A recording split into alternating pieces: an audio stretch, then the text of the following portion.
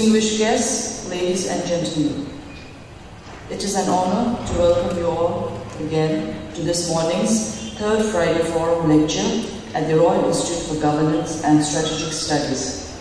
The theme for this morning's lecture is Public Policy and Democratic Functioning, and will be delivered by His Excellency Pavan Varma, former Ambassador of India to Bhutan and currently Advisor to the Chief Minister of Bihar, India. Your Excellency, I, on behalf of the Royal Institute of Governance and Strategic Studies, would like to warmly welcome you to your home, Bhutan, and thank you specifically for taking time away from your busy schedule to give us a talk on public policy and democratic functioning at a time when Bhutan, one of the world's newest democracies, successfully concluded the second parliamentary elections this year. Your Excellency, we at RIX have been looking forward immensely to your visit and today's talk. I would now like to invite course participant Sri Yangden to give the welcome address.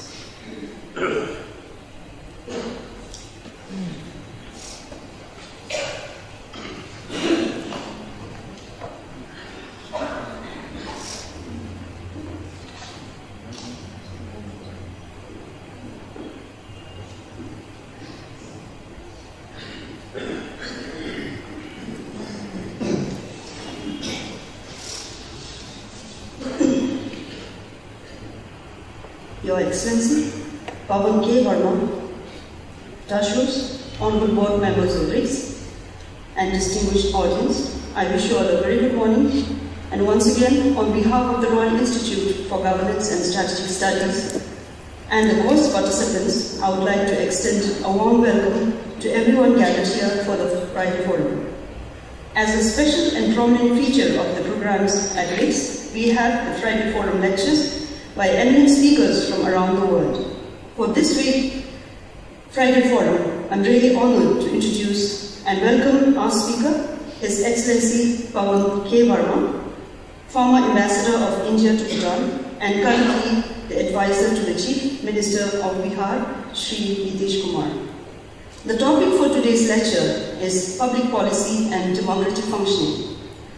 Ladies and gentlemen, a few paragraphs gathered from the internet will not suffice and will not do justice to pay tribute to His Excellency's rich experience and great achievements.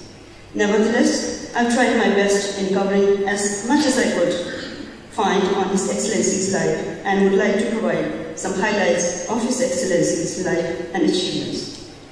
A writer and a highly acclaimed diplomat, Ambassador Pavan Varma was born in November 1953. Is a graduate of St. Stephen's College, New Delhi, where he studied history honors and received the first position. Subsequently, His Excellency acquired a degree in law.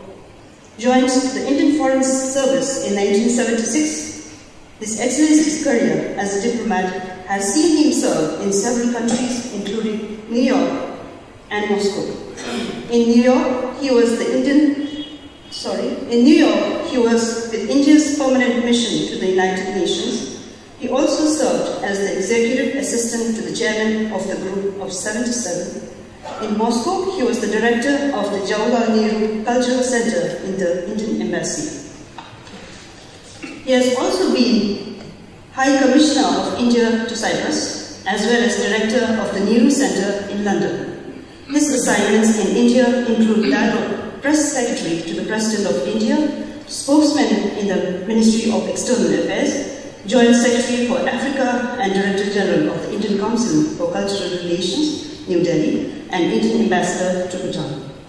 His Excellency has been conferred an honorary doctoral degree for his contribution to the fields of diplomacy, literature, culture, and aesthetics by the University of Indianapolis in 2005. Served as the Indian Ambassador to Bhutan from 2009 to October 2012 and is a recipient of Druktokse Award in 2012 for His Excellency's service to Bhutan in bringing socio-economic growth. In addition to his diplomatic career, His Excellency has established a name for himself as a writer of depth and insight, and is an author of over more than 20 books. As a great lover of literature, His Excellency conceptualized the Mountain Echoes, a literary festival in the country under the patronage of the Queen Mother, Aji Lojua Wongcho, and is one of the eminent speakers at the festival. His first book was the highly successful and critically applauded biography of the Urdu poet Mirza Ghalib, titled Ghalib the Man, the Times, and this book has been translated into several Indian languages. His Excellency's books on Bhutan include Bhutan Through the Lens of the King and When Loss is Keen. His Excellency has authored several acclaimed and best-selling books like Havelis of Old Delhi, Ghalib the Man, the Times, Krishna the Playful Divine, Great Indian Middle Class, Becoming Indian, Love and Lust and Kama Sutra. His Excellency has also translated several poems from Gulzar, Kafi Azmi and Atal Bihari Vajpayee into English openly.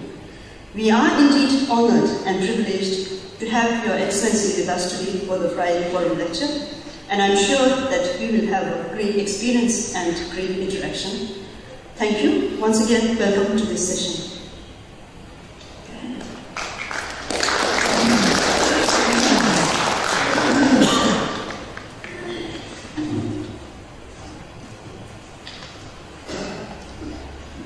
Thank you, Tsering.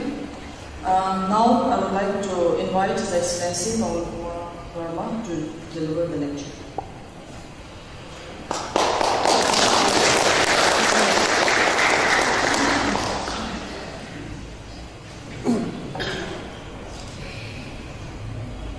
Director of Red Sharon Prinzing,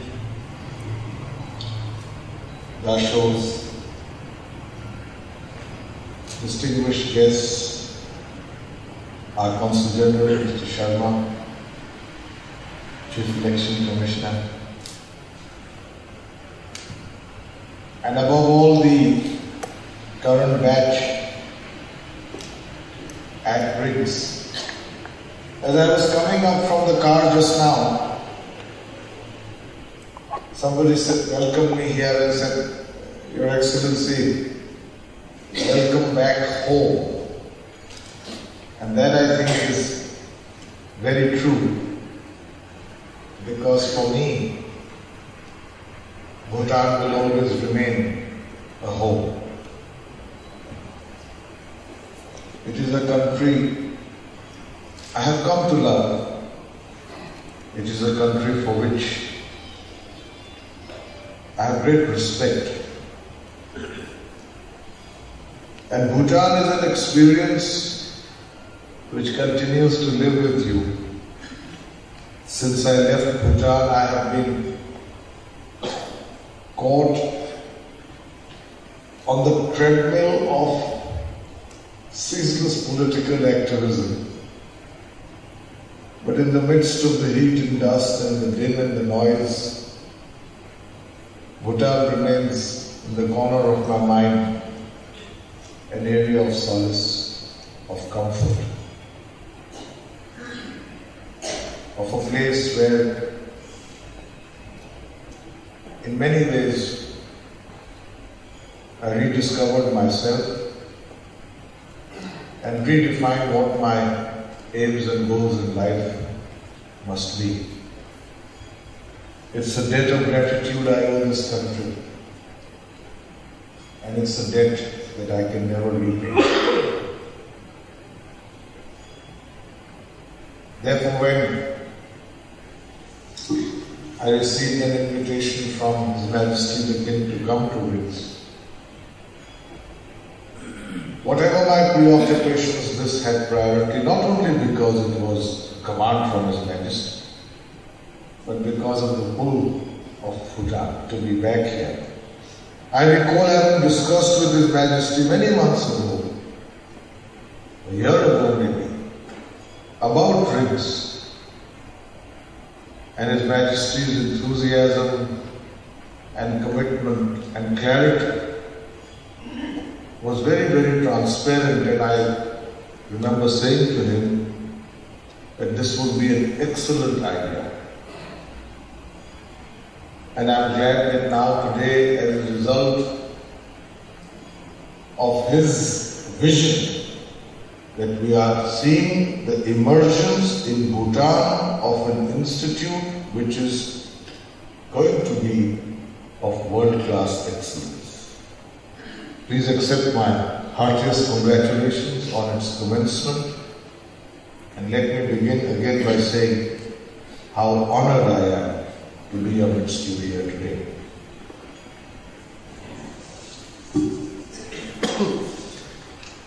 Public policy and democratic functioning was a subject which General V and I discussed on the phone. The line was bad. I was in Kasoli up in the Himalayas day before yesterday. And General V and I were trying to talk. And I thought that we agreed on something else, but I'm very happy to speak on this subject as well. Because it's so relevant. And it's something that I can share with you. I never have a prepared text, but I want to share some thoughts with you. Coming from personal experience in my involvement, peripherally or more centrally with policy making, in the framework of a democracy. And I believe this subject is particularly relevant to Bhutan as it has made the courageous transition under the guidance and leadership of their majesties towards becoming a constitutional monarchy and a parliamentary democracy and being one of the youngest democracies in the world. The challenges are ahead of you. The experience you have had so far is a good augury that you will be more than able to overcome those challenges.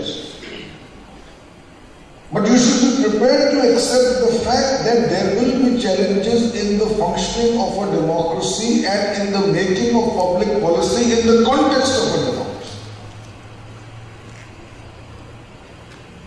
Very often, the making of policy appears to be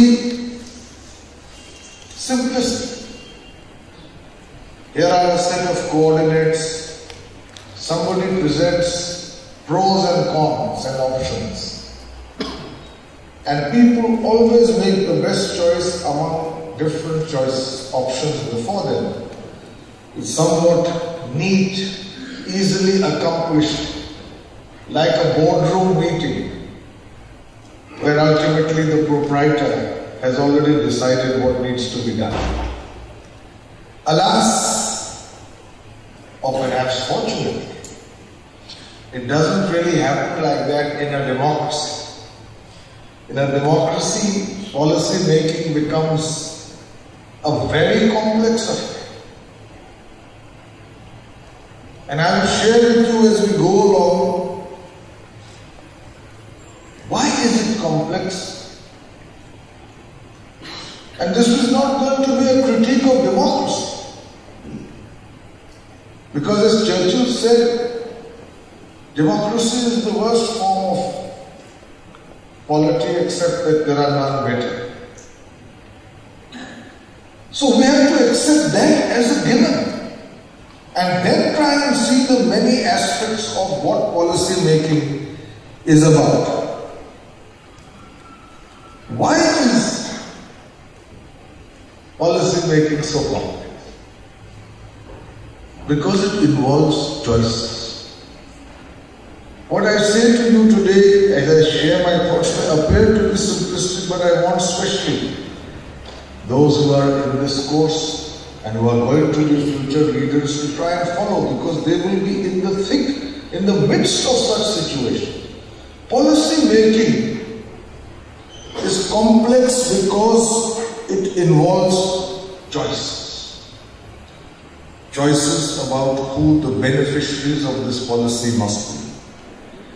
What should be the ideological orientation of policy making? What should be the direction of policy making? What kind of resources are required to pursue a particular choice in policy making? So decisions are not made in a void. Policy making is complex because it involves choice and because it deals with people. Who makes the choice? In a totalitarian system,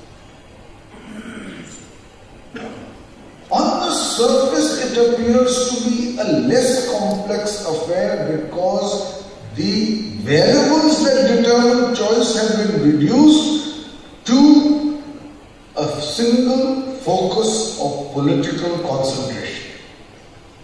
I have had personal witness of serving in the former Soviet Union and in East Europe at the time when there was communist rule. Ultimately, all decisions are made in the name of the people. The communist parties came to power in the Soviet Union in the name of the people, fighting a cause which was just, which was relevant, and which deserved for them to win in those circumstances. Having come to power without the check of transparently functioning democratic institutions, the same set of people became immune to dissent and indifferent to debate. There was no challenge to the decisions they made. It assumed ludicrous proportions. I don't know how many of you have gone to Moscow, but it's a beautiful city, but there are 7 buildings which are skyscrapers built in the old Soviet style. And all of them are similar in different parts of the city. But there is one of those buildings which peculiarly has 2 different designs on the facade. And I asked a senior functionary in the then Soviet government, I said, how's this building got one kind of facade on one side and another kind of facade on the other? And he laughed and he said, you know, the architects had put up 2 choices before Stalin. Absent-mindedly, he ticked both. And nobody had the courage to go back to him and ask, which of these is your choice? And so they took the path of actually building a building with both those facades. And it's a living, visible monument to decision making when it's outside the democratic orbit, because that is how decisions were taken. Vast and sweeping decisions. Today, as Bhutan is a democracy, you must understand what freedoms democracy gives to, which we begin to take for granted, and I see that happening in my own country. But within a totalitarian system, and there have been many, there are military dictatorships, there are political totalitarian systems as in the Soviet Union, where vast and sweeping decisions were taken affecting the lives of millions of people. Entire people moved from one region to another. The gulags. With no one to question their decision. And all decisions made in the name of the people. That is the ultimate travesty of political public policy making in the absence of democracy, that everything is done in the name of the people and the people don't have a voice.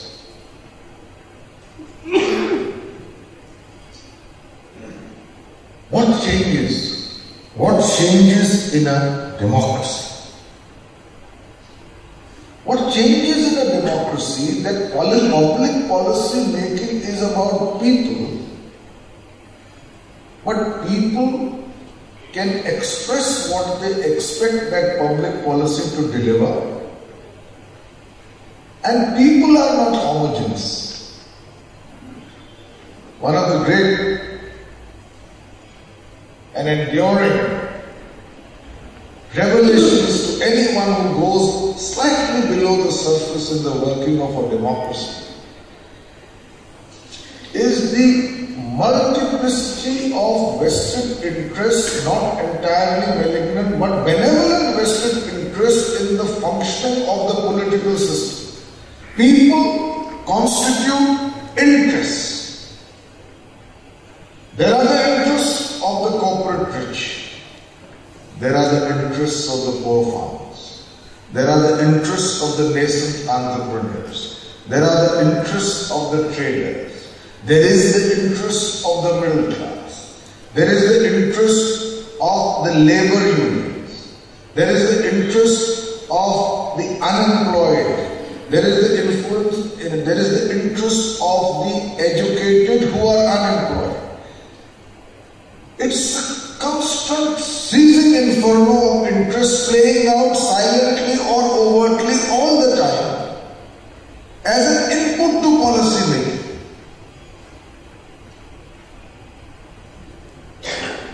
All the time. Sometimes they are expressed, sometimes they are sought to be expressed through some other agents, sometimes there are protests to express them, sometimes there are lobbies to voice them, but these interests are clashing. And because it's a democracy, often they are clashing openly. And public policy has to be made while taking into account that people will express choices and people's interests clash and can often be contradictory. How do you choose a policy which pleases all? How do you choose a policy which pleases only one section? Because when I talk of public policy in a democracy, I am not merely talking of the electoral system. Democracy consists of many institutions.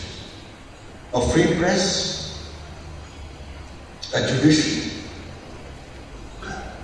There are many elements to a democratic structure and they are all functioning, and there is an executive which has to decide on policy making under overseeing a sea of clashing interests. The challenge of public policy making in a democracy is how do you make these choices? Because there are constraints. There are huge constraints of conflicting priorities, of the constraints of resources, of expectations of people based on the promises made reasonably or rashly at the time of elections. One thing that happens in a democracy is that expectations always outstrip performance. That is why you call it the anti-incumbency factor. In order to get power, politicians promise the sun and the moon. When in power, people expect them to deliver at least a small star. And so there is this constant tussle between expectation and promise. Then there are systemic constraints. One of the constraints in India is that governments are a coalition. And often coalitions have 18, 19 constituents. And each of them represents incidentally a certain interest or a regional interest or a certain overriding priority which they believe is more important than the other partners' concern. So it's a systemic constraint. Then there is the arithmetic of democracy. Please understand this very simple thing is not taught in your mathematics class. It's called the arithmetic of democracy. Who matters more? It's a numerical sum. I will elaborate on this a little more. But it's a numerical sum. This is the voters. Analyze the voters.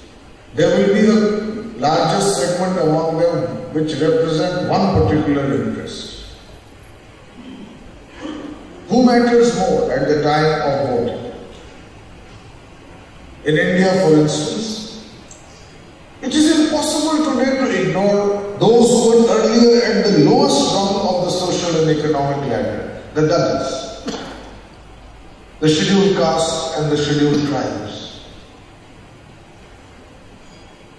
Earlier, this group was willing to be quiescent, cooperative cogs in somebody else's wheel. Somebody else decided the agenda, they were willing to vote according to that other person's priority. After 14 elections, 65 years of democracy, they have become politically empowered, and their viewpoint is that we will get from the ballot box what the system will not otherwise yield. And they have realized the power and the potential of political cohesion, of becoming collectively a pivotal lobbying group within the policy-making sector. These are our priorities: land, jobs, roads, electricity to the village, social change, reservations, affirmative action. And no political party can afford to ignore them, because numerically as well, quite apart from the fact that socially and politically you need to work for this class. But I can assure you, the way the arithmetic of democracy functions, I can assure you that if the Dalits constituted 3% of the total electorate, even though their demands were very high and very much relevant, governments could have ignored them. Political parties could have ignored them. But if they are 28% of the electorate, you can't ignore them. So you have to make decisions in terms of what is the constitution of the electorate, and by pleasing which part of it you get maximum returns in order to retain power or retain popularity, which is the arithmetic of democracy. You go wrong in the arithmetic, you will be thrown out of power. Let me talk of the minorities. They constitute the minorities: Muslims, the Sikhs, Christians, the Jains, the Buddhists in India. They constitute roughly around 16–17% of the population in India. Now they are not geographically concentrated. The Muslims, which are the largest minority, India has the third largest number of Muslims in the world after Indonesia and Pakistan. They are not geographically concentrated except in one state of Jammu and Kashmir, where they are a majority. The rest are spread out. Kerala is 25% Muslim. Deep south. Assam, your neighbor here, has 25% Muslims. West Bengal is 30% Muslims. Bihar has 20 million Muslims. UP has 30 million Muslims. 14% of Tamil Nadu is Muslim. 8% of Andhra Pradesh is Muslim. Now they are spread out. And they have organized themselves so that so much, out of 545 seats in Parliament, 1/4 of the seats are determined by how the Muslims vote. So no political party can afford to ignore in policy making what their priorities are. So that is the arithmetic of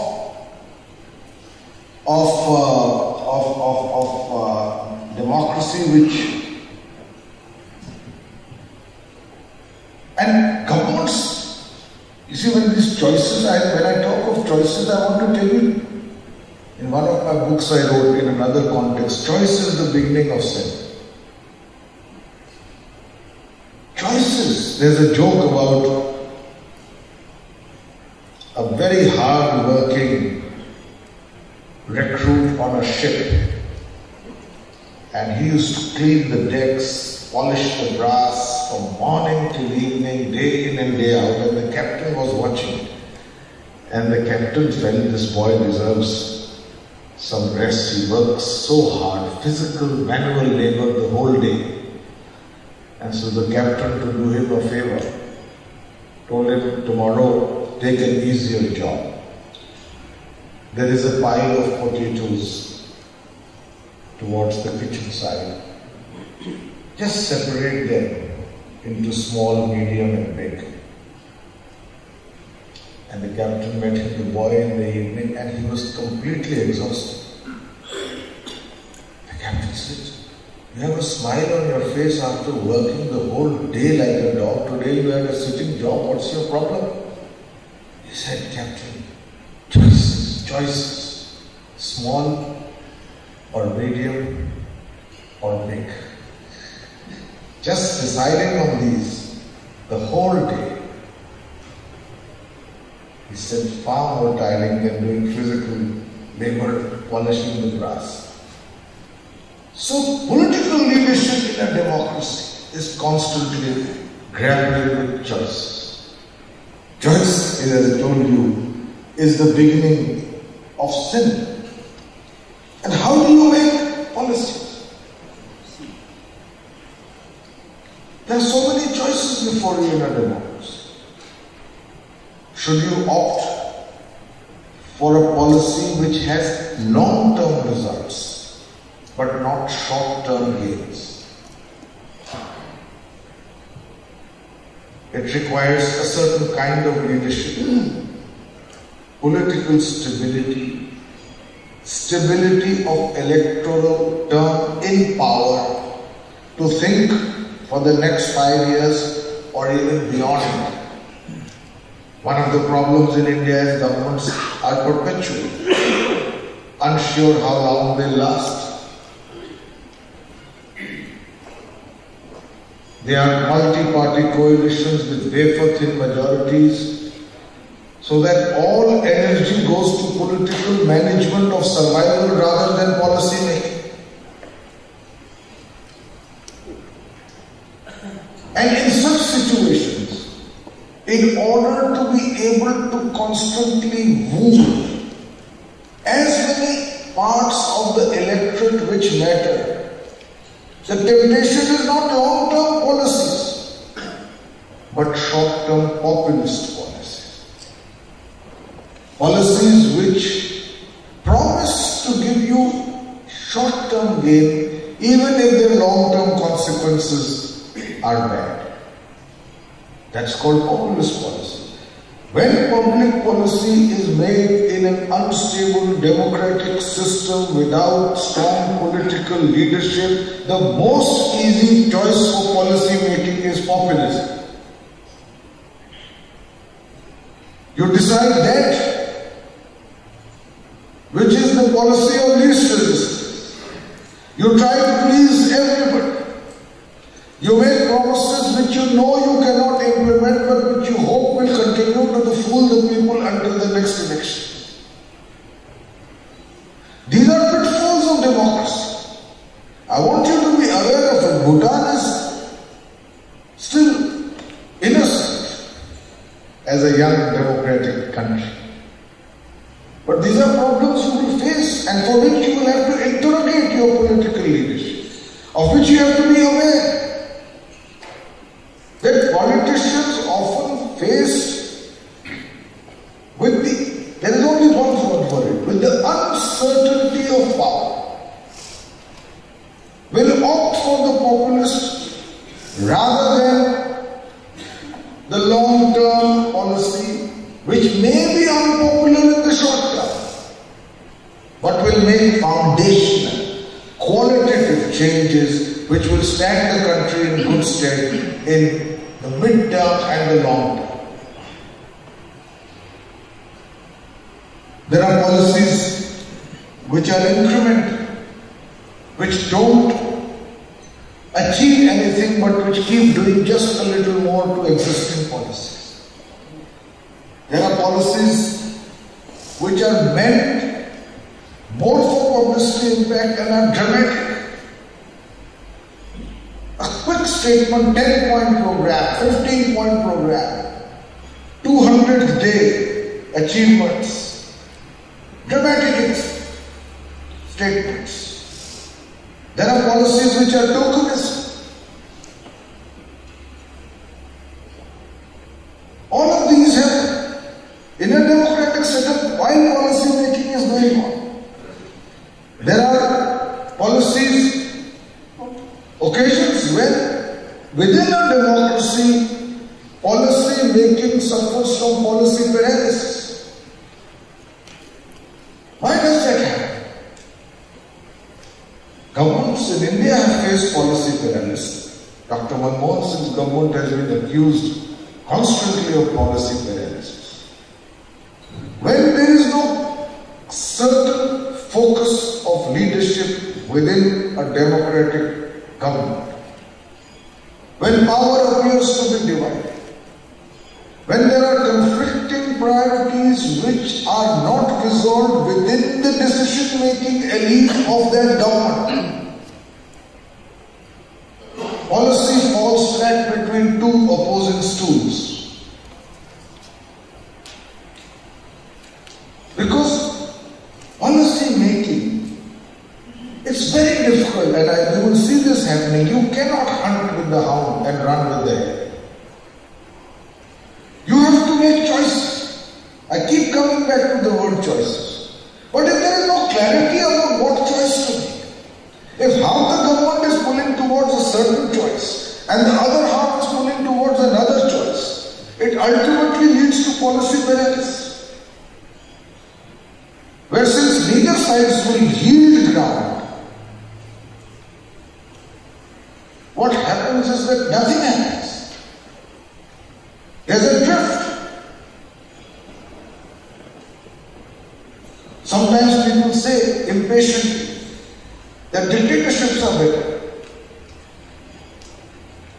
At least unmindful of its consequences or its impact on the people and the opposition that could be there. People make decisions. It's the most ridiculous and short-sighted answer to the failings of public policy making in a democracy.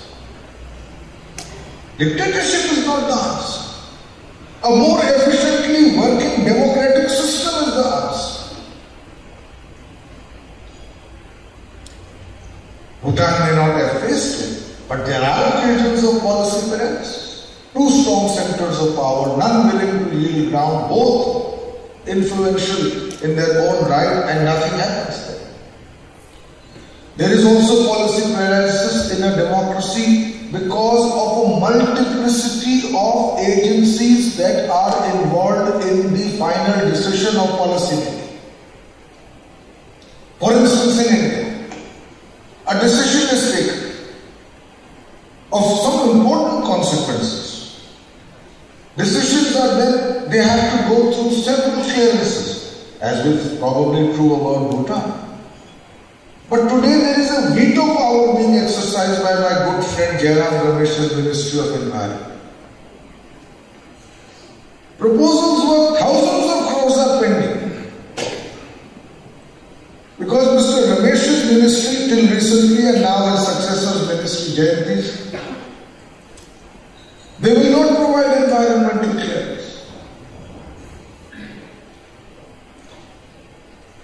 It is not a problem of Bhutan, but often there is a problem between center and state. You will soon have a problem when your local government becomes far more effective and powerful at the grassroots level. Between what the center decides and what the local government approves. Between what the center wants and what the state feels should be done. They are all elements in a democratic structure. And here policy making is then forced into a situation of paralysis. And often the response I get is, perhaps it's better not to have the complexity of democratic choice and to allow policy to be freed from it. But I can tell you this is the greatest fallacy. When policy making becomes impervious to what people want or what people deserve, and people don't have avenues to express them, it is the biggest disaster waiting to happen for a country. But we have to deal with the system. Then there is the machinery of policy implementation in it.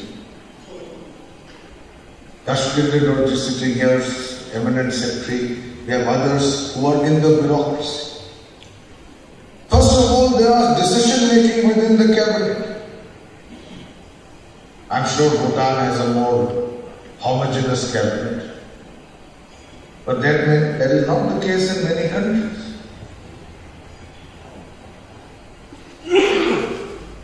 Certainly in India it has happened that within the cabinet there is conflict.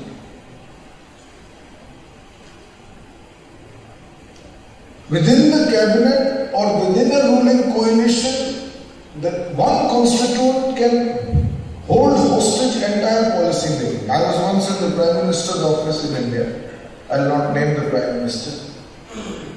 And in a particular cabinet meeting, that government consisted of, I think, 18 or 19 coalition partners. And it had a majority of 1 in Parliament.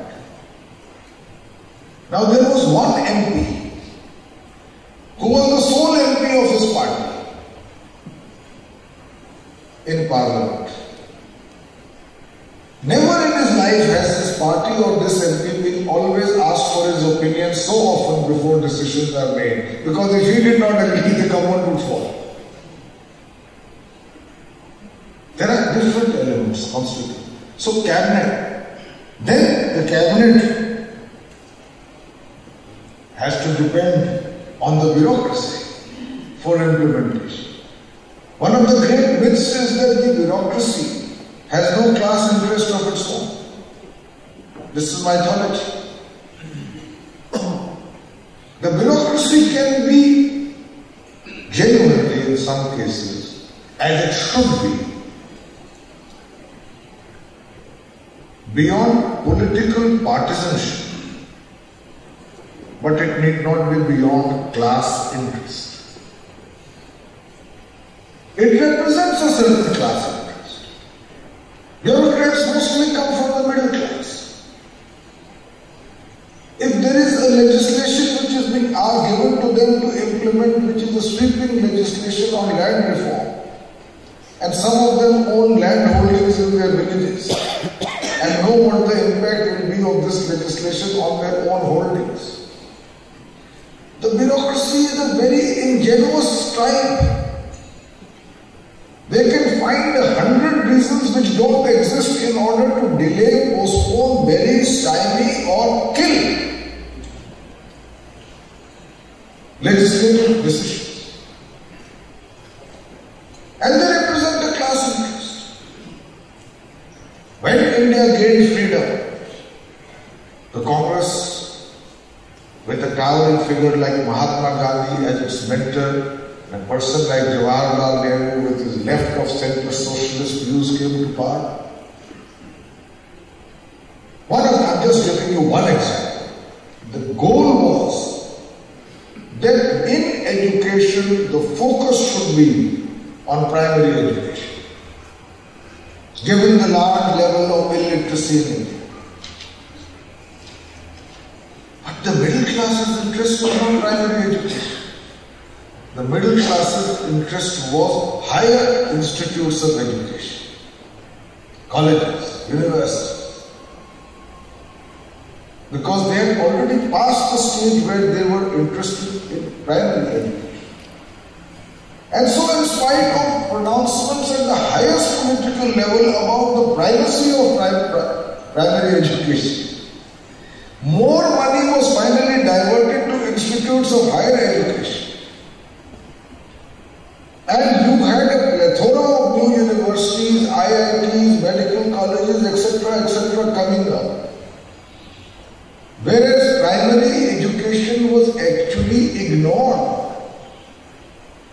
Which is why India presents the paradox of having the world's largest number of engineers and the largest number of people who cannot read or write. It's an unsustainable paradox. But it happened because policy, in spite of its best intent, was hijacked imperceptibly, silently over the years. I'm not necessarily, I don't regret it. India's engineers, India's doctors have contributed. India's institutes of higher learning, although they could be much better, have given India an educated middle class of vast numbers. But it's a matter of shame that so many people will still not read and write in India, although the levels of literacy have gone up. But the fact that they can't read or write is still a taint on the Indian democracy. And that is a concrete example for you, public policy and democratic function. Policy enunciated in response to what seemed to be the right democratic imperatives. But within the democratic setup, public policy hijacked by entrenched class interests operating also in the name of democracy. So therefore, there is the bureaucracy. There is the implementational machinery below the bureaucracy, the lower bureaucracy. It can be a very serious issue. For instance, again let me illustrate by a concrete example. We have recently passed in India the food security bill. It's a laudable bill. Who can oppose food security? As a politician, I cannot. I said it on television more than once. But I can question what is your implementation machinery to achieve this goal which you have announced.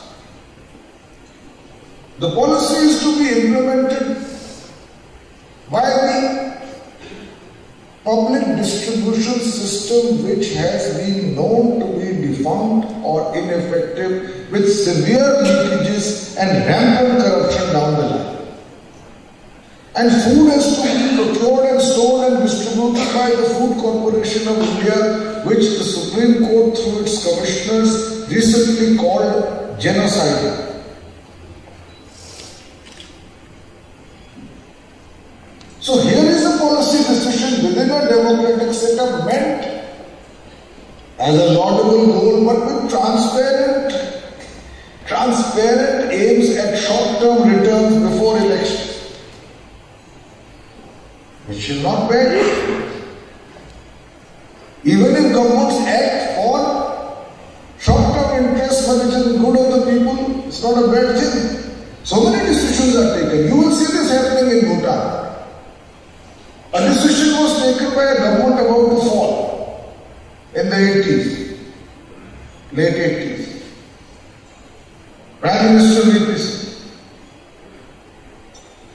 took a decision on the basis of the Mandal report for reservations to other backward classes. Now, whatever the politics of it, I believe in the importance of affirmative action for segments of society which have hitherto not benefited as a result of institutional discrimination. 2,000, 3,000 years of history needs course correction. It was greatly opposed by the so-called upper castes. But I believe, in spite of the politics of their decision, it was a decision in the right direction. It gave them opportunities for education through reservation, in jobs, in recruitment to government jobs. And it has brought about sea change. I can tell you, I went to the National Academy in Missouri. In my time, it was more or less an incestuous English-speaking club. My batch in the Foreign Service, and we had to join the Foreign Service, we had to be right at the top. Out of 24, 12 were from St. Stephen's. What about the rest of India? Today, you can give the exam in any of the official Indian languages. So I don't benefit because I speak English better. Today, there are reservations. And I can tell you, I was recently in the academy, and I go every year to lecture to the combined probationers. The complexion of the academy has changed. These are first generation qualifying bureaucrats, sons and daughters of farmers tilling the field. Not sons and daughters of already entrenched families in the political and bureaucratic and corporate system of India. They have qualified on merit. They may not have the polish which they will acquire easily. They may not have the fluency in English, but they are probably far more intelligent, and they deserve a chance to serve the country. So here is a decision taken at a time when the government was extremely unstable. In order to get populist support, the Mandal Commission report of VP Singh, and it has led to long-term consequences of India which is probably not thought of by the person who announced it. Similarly, another Prime Minister in India,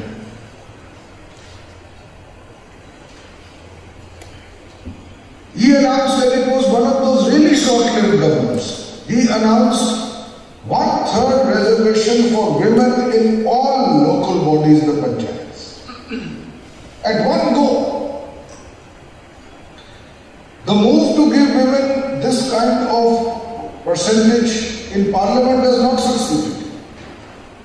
People did not realize what he had done. He did it today. India has the highest such reservation for women in panchayats, millions of panchayats across the country. And in the first election, women fronted for husbands, fathers, brothers. By the time of the second election, they said, we rather like this power and the role we had. We will continue, we don't need your advice. And today you have the largest number of women representatives of local bodies as a result of a decision taken of policy making in a democracy, but at a time when that democratic structure was unstable, with long-term consequences. This is how decisions happen and their long-term consequences. A silent revolution has happened at the grassroots in terms of empowerment of women. So there are decisions which are made in that form also. There is the issue of corruption. The best policy in a democratic system without an actively working judicial system which establishes a nexus between crime and punishment, corruption will proliferate. And policies, especially of public welfare, automatically open avenues of corruption. There is procurement, there is storage, there is distribution, there is partnership with outside agencies. There are percentages and compromises and understandings, because huge amounts of public money is going down in the implementation of a policy. So there is corruption. In some areas, governments have to decide, even in a democracy, privileged information and what can be revealed. That's another area of public policy making in a democracy. People assume that in a democracy, everything is available for people to know, but especially in areas of national security. Governments can claim privilege. Some things do need to remain outside the public realm in the interest of the people, and you should have the trust that those whom we have elected will not betray the nation. But that is another area. So I am trying to point out to you the many elements that go into it, the machinery of implementation, the decision-making process. And finally, I want to speak about what can we do to ensure that within a democracy there is more effective policy. Policy making ultimately, and mark my words, in a democratic setup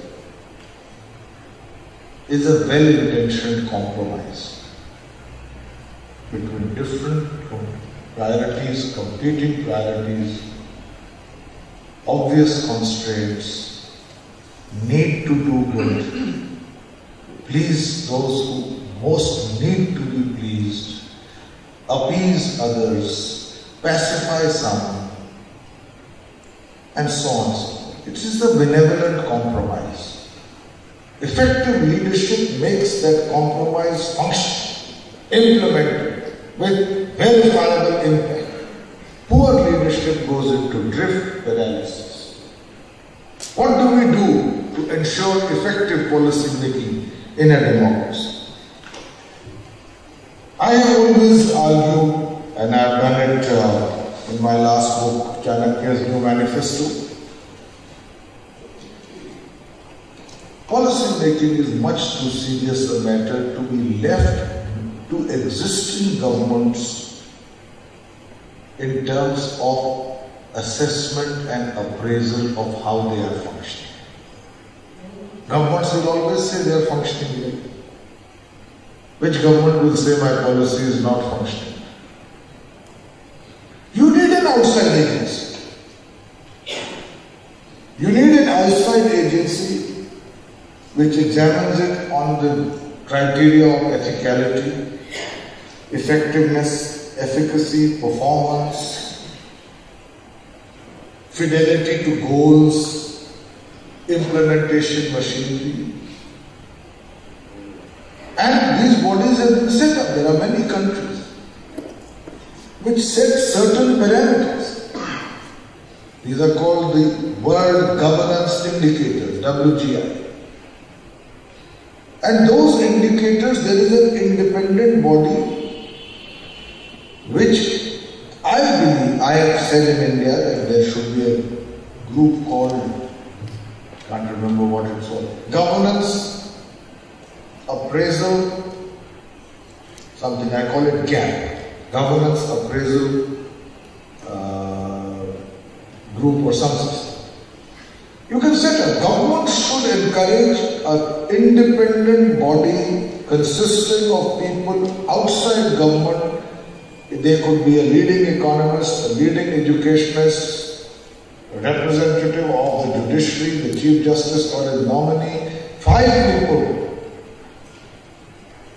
who every year or every 6 months publish a report, provide a report to the government, which the government is mandatorily required to make public about a scientific appraisal of the performance of government as against a set of internationally recognized and relevant parameters and indices. And ideally this report should be submitted as a consensus document of the reviewing group, but if there is not a consensus, both the differing opinions should be published. And they should become known to the people who can then use that to independently appraise and assess the functioning of governments.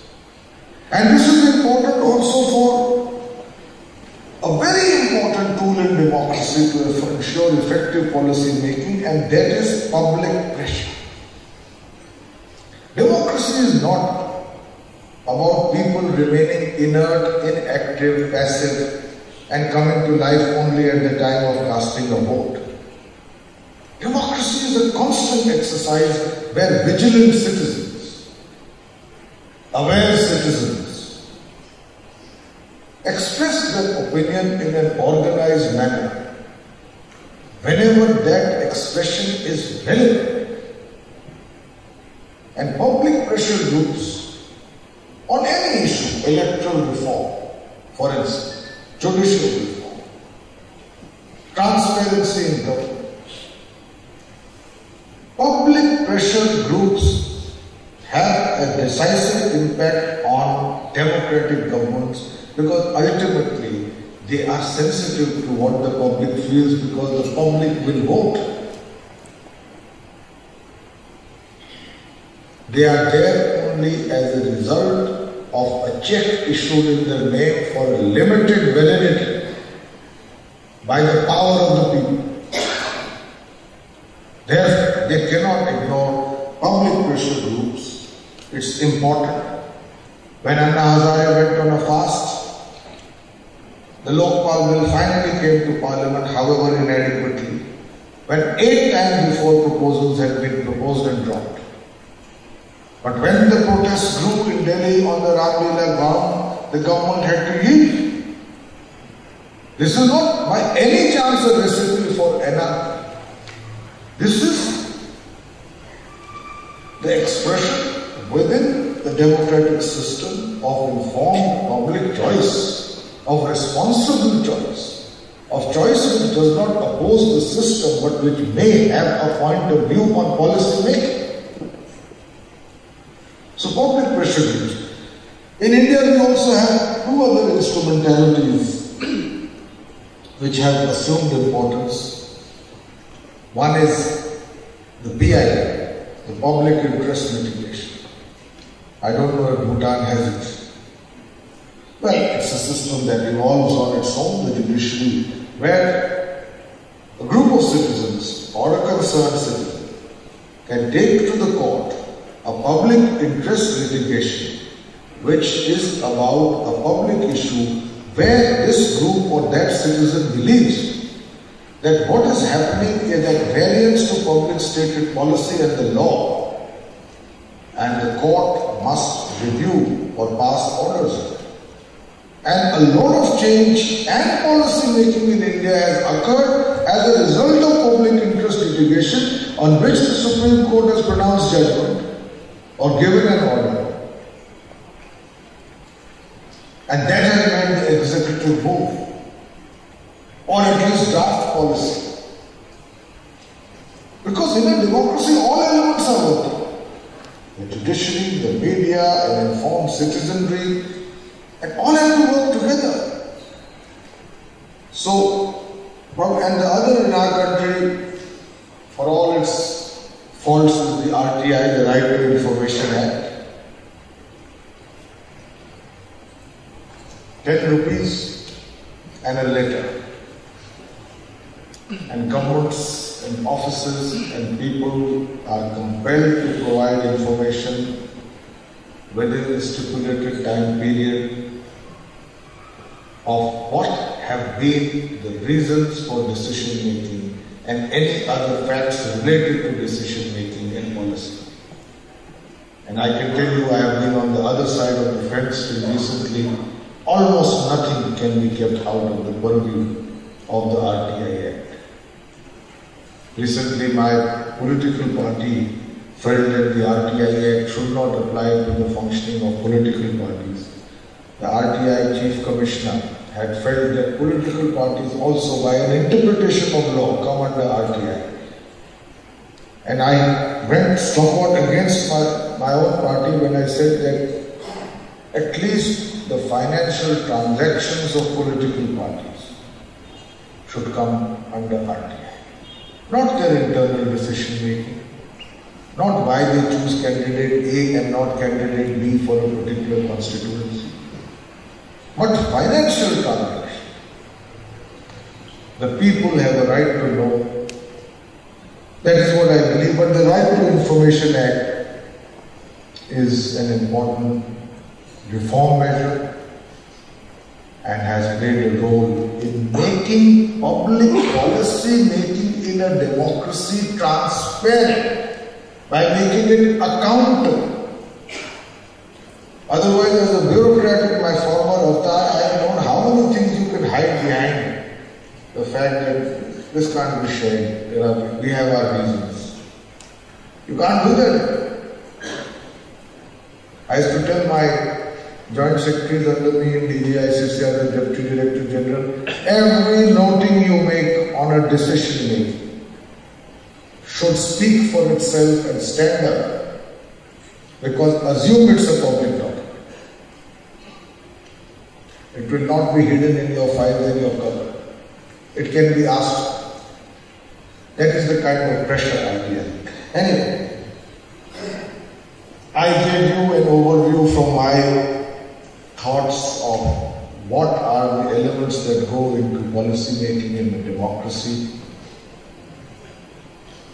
I spoke out of personal experience and having watched governments function in a democracy and seen how policy is made and unmade.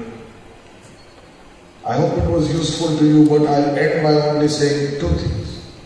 One is democracy in the long run is the best political system for policy making which is congruent to the interests of the people. But policy making is not necessarily perfect in a democracy. That requires special attention. Thank you so much.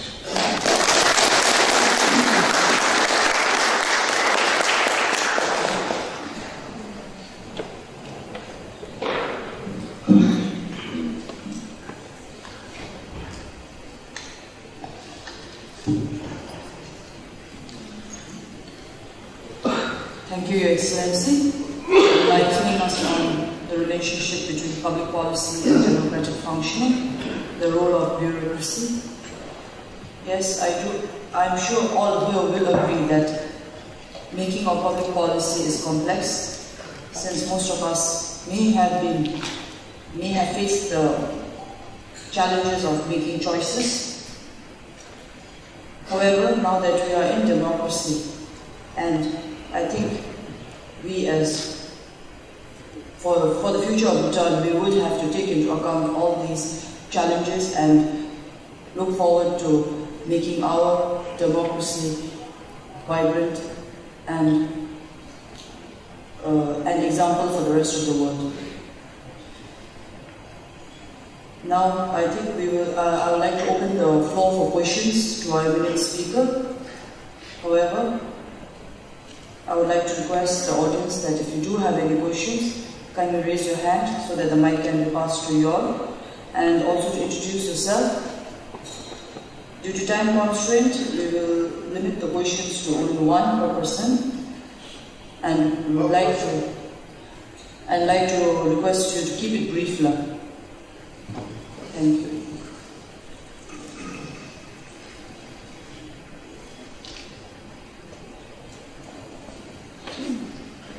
Yes, the floor is open for questions.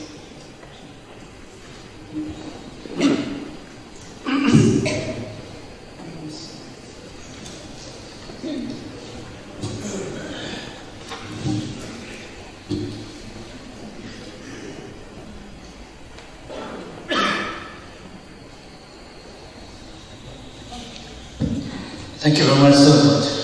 I think the talk could not have been, the timing couldn't have been better and the content more relevant than this. Can I request you to spend a couple of minutes talking about the role of the, I might call the intellectual community in policy making, including think tanks, academia, commentators, etc.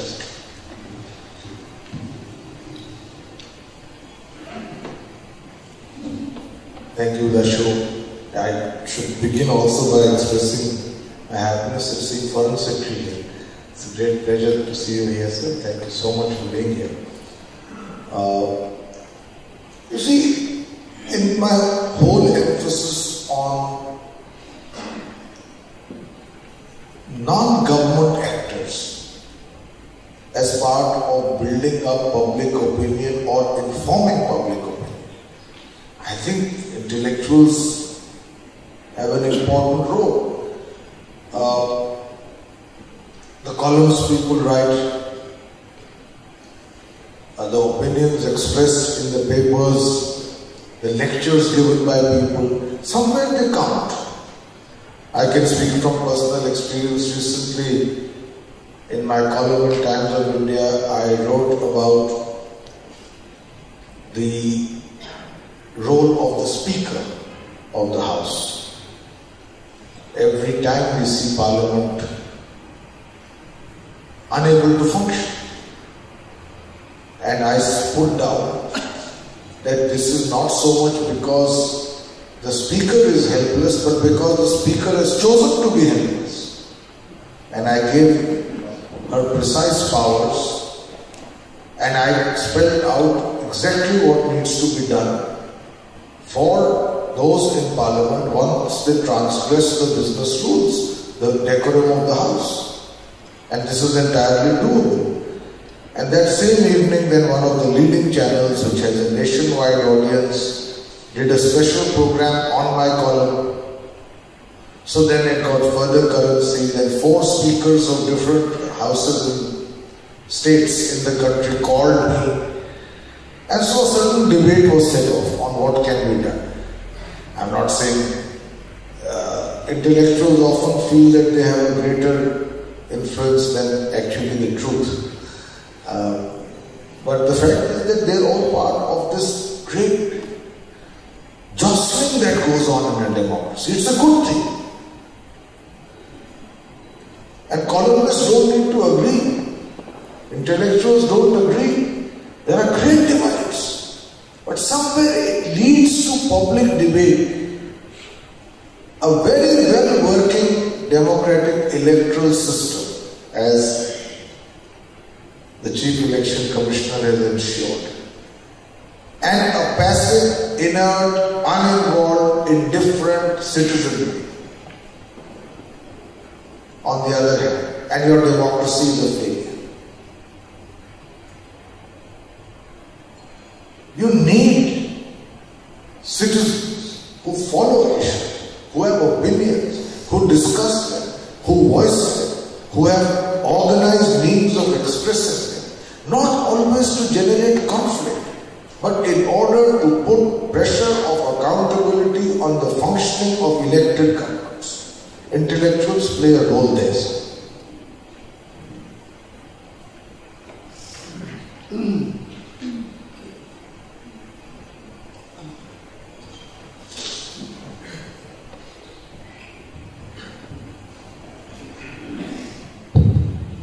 Firstly, I would like to join the other speakers in welcoming Your Excellency to your home.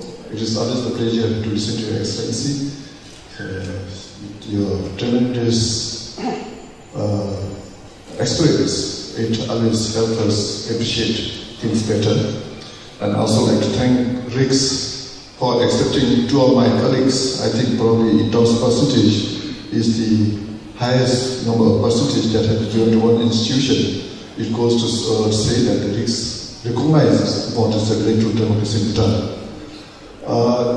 In terms of, I don't know whether there's a question or a view, but the public policy making and democratic functioning, now particularly pertaining to a gender kind of an issue, often we have been asked questions as to how pure women are in politics and how pure women are getting elected. But listening to Your Excellency and looking back is that it is the choice voters make, it is the choice the political actors make. And I think there's nothing that the rest of us can do anything about it.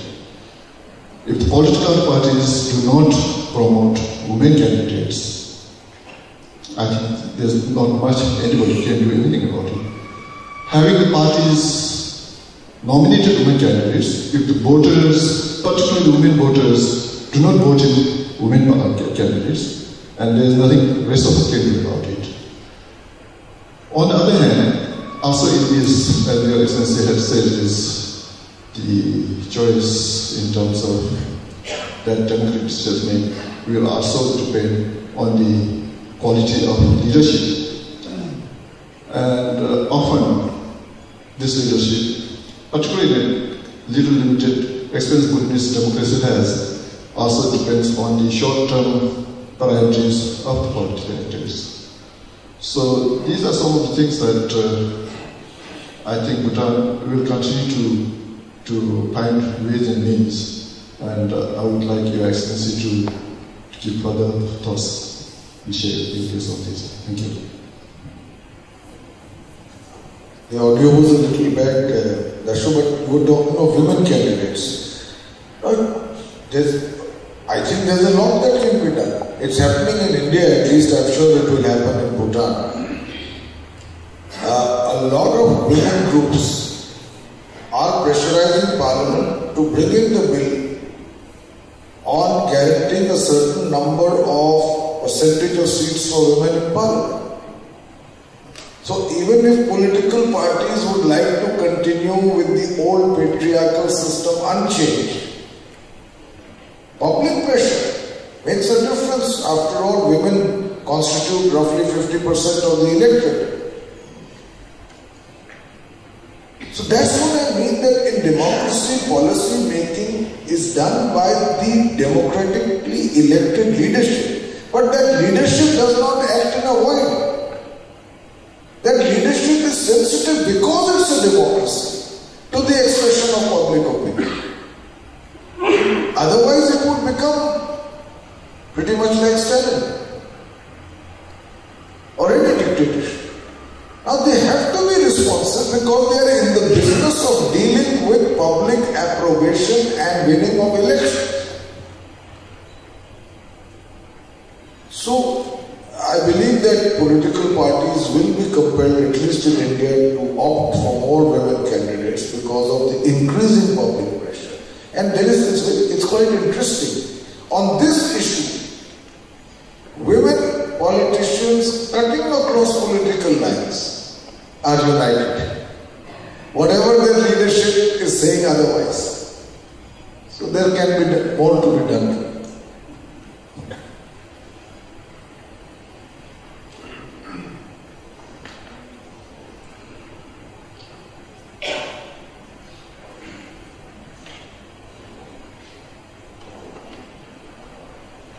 Your Excellency, my name is Sitin Tenzin. I'm a participant.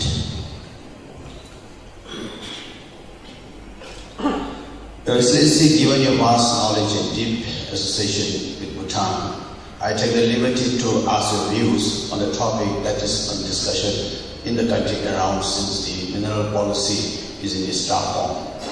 What's your kind considered views on the nationalization of the mineral resources or exploitation of it in view of our small mineral base, sustainable development, environment, and the long-term interest of Bhutan? Thank you, sir. Sir, first of all, my knowledge of this subject is not adequate for me to make a comment. I can speak far more effectively on the BJP-JDU split. I have not been following this as carefully as I should perhaps, for paucity of time. Secondly, I must confess, sir, I don't think it's edifying for me to comment on an internal policy decision in Bhutan. You have the leadership, you have an opposition, you have a free media, you have the judiciary, and a decision will be taken. Please pardon me if I am not able to comment on specific internal issues.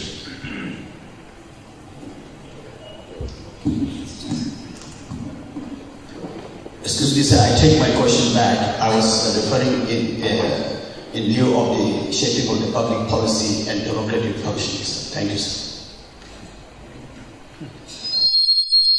Normally, I don't know this particular proposed legislation. Is it a proposed legislation on nationalization of minerals you are talking about? Yes. I don't know. Nationalization of any other thing like banking or Well, I believe that like any policy, I find that there is with differences of this context and specificity of a country as against another. All policy making does and should go through the same mechanisms of review, discussion, debate, dissent and decision making. A policy is announced. The media must comment. Informed people must give their views. There should be discussion on television. If the opposition has a point of view, it must be expressed. There should be debate. That's how policy is made within a democratic setting. If it is felt that it is, I do not know this particular situation, I am just talking how it would happen in India. If, for instance, those affected by the implementation of this policy believe that this policy is malafide, it goes against the letter and spirit of the Constitution or other legal rights which belong to a citizen or a particular trade, they can go to court. The court can review. These are the avenues available in a democracy. And they must all play their role in decision making.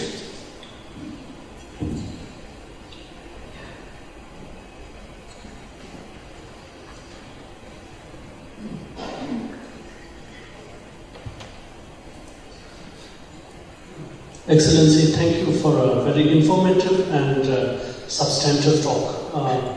My name is Kashogya. I am a Member of Parliament in the National Council and I am also a faculty at RICS here. My question is, where do you draw the line between an executive order passed by the Prime Minister and the Cabinet, a policy decision passed by the Planning Commission, and law? This is now becoming, as we grapple with the changes brought about by democracy, we have to understand some of these nuances. For example, in the last government, the government decided to implement the pedestrian day. It was very controversial and it was later revoked by the new government. But when a government implements a decision like the pedestrian day, which impacts the entire country and causes a lot of public inconvenience, does such a decision necessarily require legislative endorsement? Where do you draw the line? If it is an executive order in the case of India, is there a termination date that people shall walk on Tuesdays, but this is effective for the next 10 months or so till the next session of Parliament when it is tabled? So I think that this is causing some degree of confusion among bureaucrats, lawmakers, and the public at large would benefit from a response. Thank you, sir. I think, Ashwin, that's an excellent question. This is a grey area in all democracy. Over a period of time, it becomes clear what the limitations of an executive order are. You can transferring a bureaucrat is an executive order. Once a policy has acquired legislative sanction, making minor changes in the implementation machinery are executive orders. Taking day-to-day decisions on law and order, on other matters of municipal importance are executive orders. The Pedestrian Act, I think, fell in a grey area. My personal opinion, if you ask me, completely without any political judgments, was that it should have been challenged in court as affecting freedom of movement, and let there be a discussion on what personal freedoms need to be constrained in the larger public good. A case must be made out that what is achieved through such an order outweighs the inconvenience and other losses that accrue as a consequence of that order. If that is not done, it sets a precedent for executive orders with very large impacts on lives of people, which, if remained unchallenged, become the norm. Now, every democracy, by the way, I am not doubting the intent of that order. I am saying ultimately democracies must evolve the machinery to question, interrogate, discuss, challenge, arrive on a separate synthesis for every decision-making process. In India, for instance, there are very clearly defined business rules about what process of decision-making needs legislative sanction and what does not. Often, when Parliament is not in session, even those matters which require clearance of Parliament are passed through ordinances. That has also been criticized because ordinances are usually the resort of last choice. They are not meant to become the norm, and they can be challenged. And Parliament has done it. I am not aware whether the opposition raised it in Parliament as being requiring legislative approval. Given the majorities of the last Parliament here, even that would not have been difficult. Therefore, the only option was judicial review.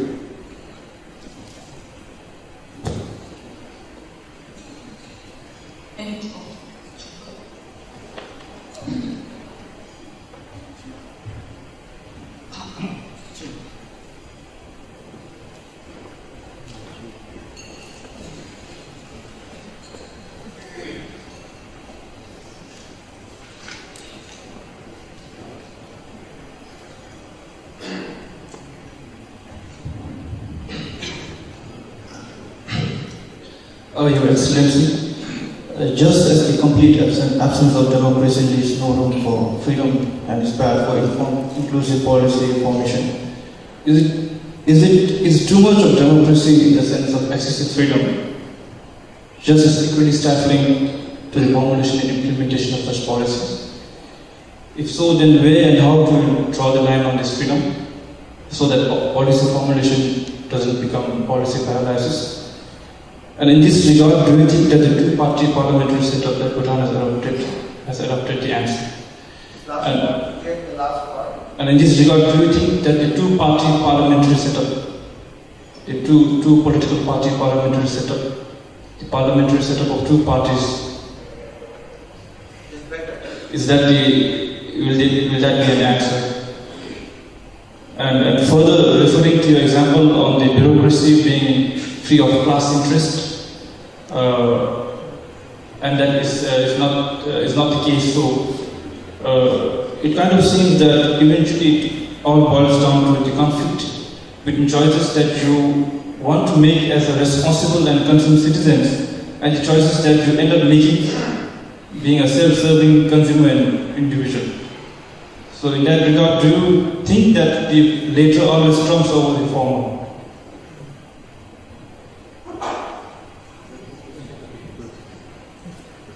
There are problems with the audio. It's not that I am getting there. But never mind. Let me take the first question, which was particularly interesting, and that is about the excess of democracy. I think there cannot be an excess of democracy, but there can be too much of bad democracy. By that I mean that there is a constitution which prescribes a certain form of functioning of the democratic setup. It prescribes certain freedoms. But no freedom in democracy is unlimited. There are reasonable constraints to most freedoms. When there is an absence of leadership, when there is the absence of political vision, when there is the absence of institutions, I do not care about intents. I want institutions to guarantee that intent.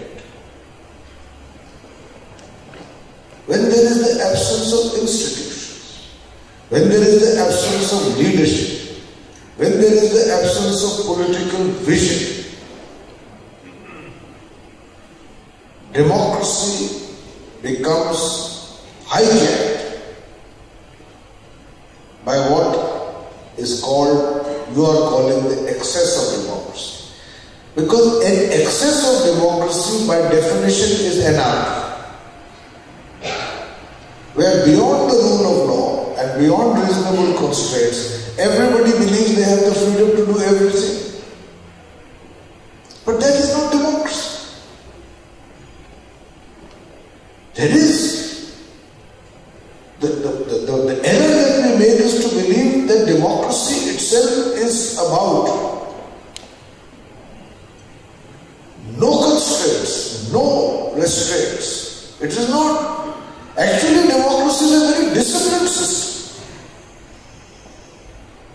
And very often that discipline has to be invoked and applied by people themselves. That is what I say, for instance, about the functioning of our parliament. I wrote it, I say it, people believe it, people are discussing it, and there is going to be reform. People walk into the well of the house. Anything that is not rooted in the ground becomes a missile to be thrown at somebody. What kind of behavior is this? It's a 5,000-year-old civilization. What have we been reduced to? But that is not democracy functioning, it's anarchy. And there are rules already available to control it, to run the house with decorum. In its entire history, the mother of democracy, the House of Commons, has not been adjourned for a single day. I was joking in India that we will set our own record that there is not a single day when the House is not adjourned.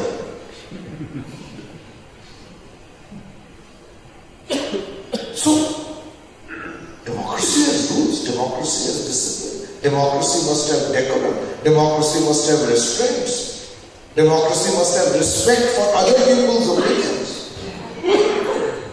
I say this often in television on debates, when everybody is shouting.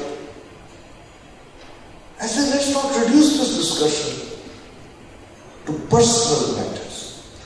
Let's hear the other person's point of view. This is all part of democracy. Anything else is not democracy. Okay, we'll take the last question now.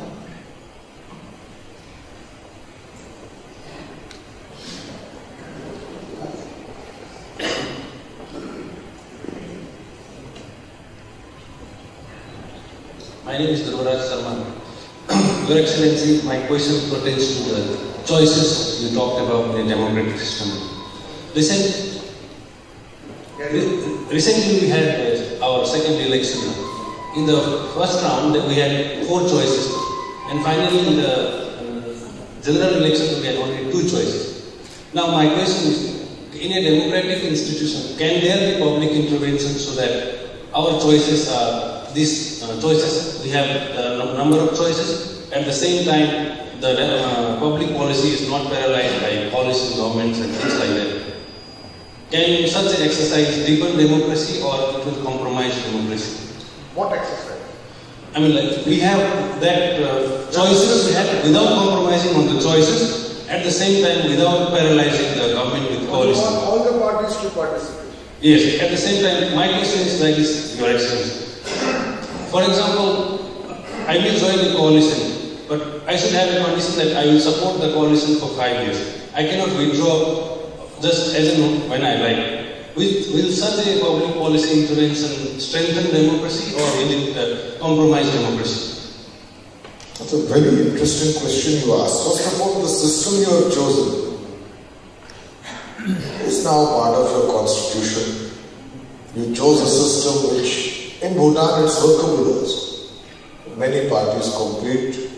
The two leading parties go beyond the first round to the next round. I say this is an interesting question because I speak at great length in the context of India about the solution that you are offering. Now, in India what has happened is, I'll come back to your question after explaining the Indian context. I believe this political situation in India today is not what those who wrote our constitution envisaged or expected. Those who wrote our constitution believed that parliamentary elections will throw up one party with a stable majority, which will have 5 years to rule and deliver governance as per the promises made to the people. Broadly, I say. Last 20 years we have a situation where no one party has a majority. And so we have 18, 19 member coalition in government. Right?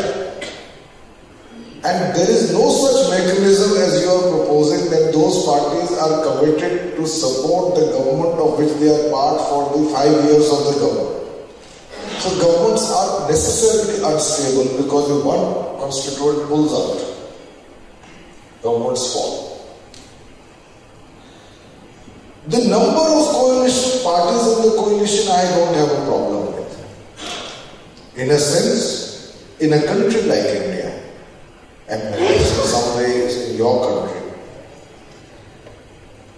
the number of parties that have sprouted over a period of time represent different interests within India. They are in fact representative of the democratization of parliamentary politics. At one time there was only one banyan party, the Congress party. And other regional interests had to be subsumed or subordinated within the leadership of the Congress. Today you have powerful regional leaders. They represent millions of people.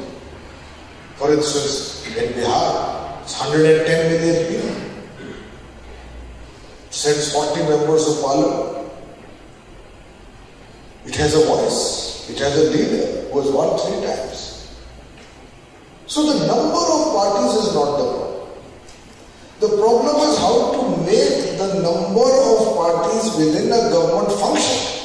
That is the problem. There I have proposed in the Indian context that parties must announce before the election what coalition they are a part of. Because that is what the voter wants. The voter says, I will vote for party A and against party B. After the elections, he finds party A and party B have joined hands, which is a betrayal of the voter. The voter must know that A, B, C, D, E, F, G are part of this coalition and these are a part of the other coalition. So, coalitions must identify an announcement before election. Second step, having done that, they must agree to a common governance agenda. Parties do it. In Denmark, because it was a hung house, there was a 3-member coalition. For 17 days, the 3 parties sat down, working 18 hours a day to hammer out a 76-page document of agreed goals on governance. Similarly, in the United Kingdom, the Conservative Party and the Liberal Democrats, because it was a hung house, and they have formed a government together in 2010. They worked out over 11 days a multi-pronged program on deficit reduction, income tax, immigration, education, human rights, etc. So these this pre-identified coalition must publicly profess their loyalty to a common, hammered-out governance agenda. Now, if after this one of these coalitions comes to power, I have proposed that no constituent of that coalition can withdraw support for a minimum period of 3 years. I could have said 5, I said 3. At least for 3 years there is political stability. For 3 years, and even if they withdraw support, their support is deemed. It's a discipline.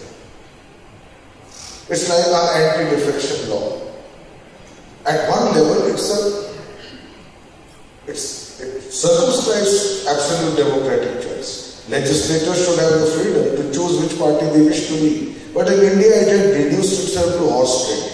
Whoever paid the highest price, the legislator walked from one party to another. So, it was a specific situation of India that we came up with the solution through the anti-defection law. That unless 1/3 of a party moves, that person cannot change party. Similarly, what we are proposing is that if all parties come to power or more than one, this is a choice for Bhutan to make. You have already got a system that to my mind is functioning. But I can tell you, the discipline of coalition politics is not easy to acquire. And on the other hand, for a country of Bhutan size, you have, I think, a fairly well-working system.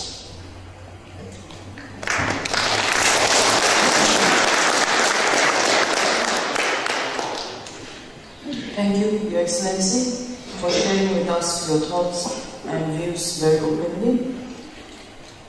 It is indeed a pleasure to always listen to your lectures, and I'm sure it must have been a very wonderful opportunity for the audience from Phuntsholling, where such opportunities are very rare.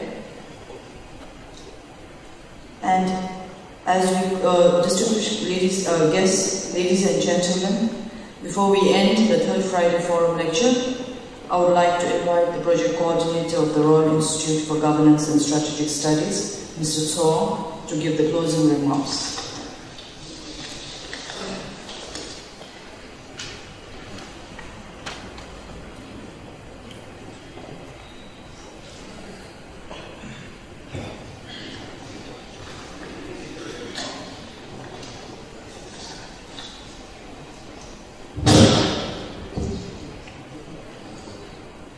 Your Excellency Ambassador Pavan Verma, Dashos, distinguished guests, participants, ladies and gentlemen. In his address to the nation on 17th December 2012, His Majesty the King has said, and I quote, "Remember, achieving democracy is not the goal. The real fruits of our efforts should be that democracy brings greater unity, harmony and prosperity to our nation. Democracy must be able to fulfill the aspirations of our people." Unquote. As a nascent democracy, one of the biggest challenges that Bhutan faces today, perhaps, is the lack of in-depth knowledge and understanding on democracy, democratic governance and democratic principles. For democracy to flourish and fulfill the noble objectives with which it was instituted by our beloved kings, it does not suffice that only those who we elect to power, or only a handful of intellectuals here and there, know democracy well. Every single voter, indeed every single citizen, ought to know well the system by which they are guided and governed, if that system is to serve them well and fulfill their aspirations. His Excellency Ambassador Pavan Verma has so eloquently talked about the process, the politics, the intricacies and the complexities of making public policy in a democratic setup, and how they guide or misguide democratic functioning. This has been an enriching and an educative lecture, and a very relevant one at that. Because the issues discussed and the experiences shared either face or will face us and our country as we stride into the 21st century as a democratic nation. Your Excellency, ladies and gentlemen, on behalf of the Institute, its governing board, faculty, staff and course participants, and on my own personal behalf, I would like to express our deepest gratitude to Ambassador Pavan Verma for delivering this captivating Friday Forum lecture here at RICS despite your busy schedule back home. We are truly honored to have Your Excellency in our midst this Friday morning, and we do hope that we will get to listen to more of such inspiring lectures from you in the days and years ahead. Thank you very much, Your Excellency. I would also like to thank the 23 course participants who have helped us in whatever ways possible in hosting this Friday Forum lecture, despite the hectic schedule here at RICS and also preparations for their trip to Singapore starting tomorrow. I would like to thank officials of the Chukka Dzongkap and Fencing Dungkap, Fencing Trombe, Royal Bhutan Police, Royal Bhutan Army, Haki and Troop Hotels, and all other agencies and individuals who have helped us in organizing this event. We are also grateful to Ambassador B. Namgyal and his officials at the Royal Bhutanese Embassy in New Delhi for helping us in coordinating this important event.